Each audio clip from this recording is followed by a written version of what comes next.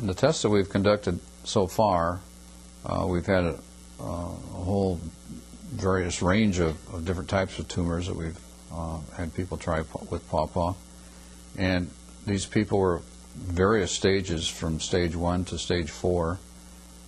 Initially, the people that we had as subjects were all stage 4 because actually we were testing it in Nevada, and the state of Nevada has a law that you can try anything if the physician and the patient agrees if they have terminal cancer. So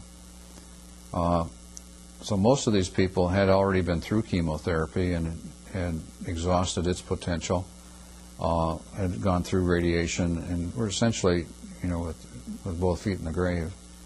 And so we gave them Paw Paw, and I remember Dr. Forsyth, Jim Forsyth, at the Reno Cancer Screening and Treatment Center was the doctor that was helping us back in 2002, 2003, and Jim gave us 20 cancer patients. Right away we lost 7 because they were just too far gone, but over a period of 6 months to a year, he saw a remarkable stabilization of the health of 13 of those patients. And so I think we can say that Paw Paw is safe to use. Also, Dr. Forsyth checked the usual parameters in the bloodstream for liver enzymes and for bone marrow depression and things like the white cell count and the red cell count and platelets and all that.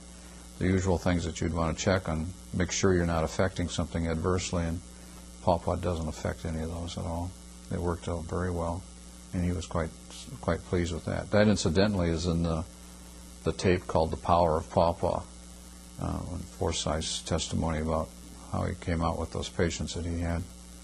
So, and no problems with radiation either. We've had one of our initial patients was actually one of the secretaries at the company, and she went through, well, first she took Paw Paw, and then she took chemo, and she took 5 rounds of chemo, and they couldn't detect the tumors anymore. And then she underwent surgery, and then she underwent radiation, and all the time she kept taking Paw Paw.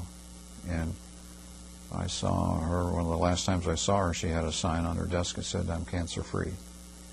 And so it looked